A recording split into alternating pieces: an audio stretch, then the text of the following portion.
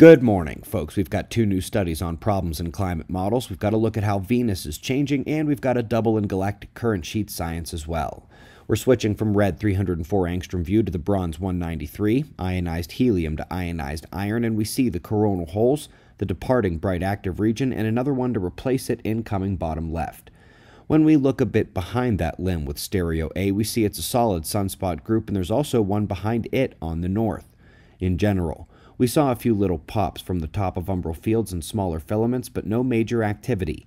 The only space weather of note affecting Earth is a phi angle shift in the solar wind, that's the blue flip and changing telemetry, and it is preceding the coronal hole stream, which will produce only minor geomagnetic effects today.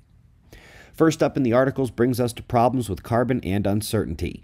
It's that uncertainty that has been identified as crushing the validity of climate predictions, and here, interestingly, they find a net zero carbon budget in the Arctic, but only if you ignore the high uptake events. In case you didn't put that together, that's two things global warming advocates probably wouldn't believe in their dizziest daydreams if it weren't in this paper.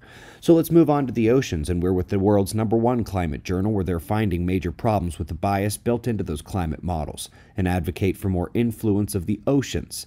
Okay, make that three things.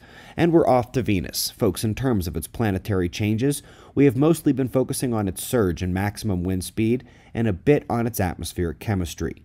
But we have also briefly mentioned how they weren't sure about its length of day, how fast it rotated, and today we know why. There wasn't a disagreement to be had between the working groups that found different answers in the past. Its rotation speed is actually changing. Well played, Venus. Now we're off to the development of helicity in the galactic midplane electric field. This study looked at a smaller scale than the galaxy, but we know that the tiny lab works can teach us about the supermassive in space. The helicity is part of the Parker instability and formation of the current sheet undulation that also comes along with separating the north and south magnetic sectors of a system, and the wavy ripples always come with it. Just like Earth spends 6 to 12 hours inside the sun's current sheet every 7 to 10 days, the sun takes on the galactic current sheet for about 200 years, every 12,000 years or so.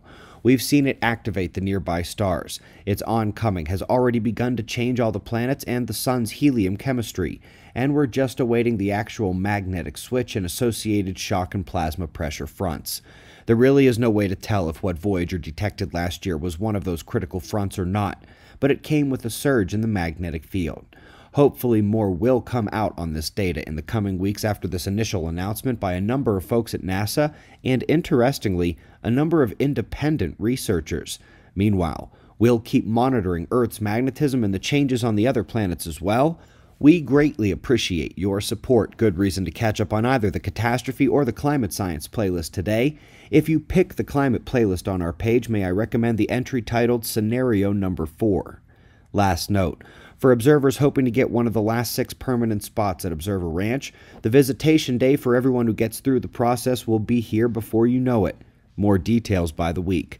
We've got wind maps and shots of our star to close. Subscribe and we'll do this all again tomorrow. Right here, but right now it's 5:30 a.m. in the new Valley of the Sun. Eyes open. No fear. Be safe, everyone.